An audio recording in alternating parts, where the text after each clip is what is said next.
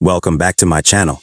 If you're new here, don't forget to hit that subscribe button and click the bell icon to stay updated with our latest tech tutorials. Today, we're going to show you how to install Google Play Games on your Android device. Let's get started. Step 1. Open Google Play Store.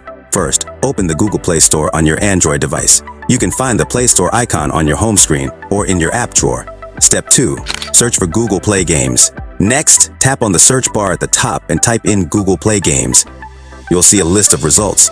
Look for the official Google Play Games app. Step 3. Install the app. Tap on the Google Play Games app from the search results. On the app page, tap the Install button. The app will start downloading and installing on your device. This may take a few moments depending on your internet connection. Step 4. Open Google Play Games. Once the installation is complete, tap Open to launch Google Play Games.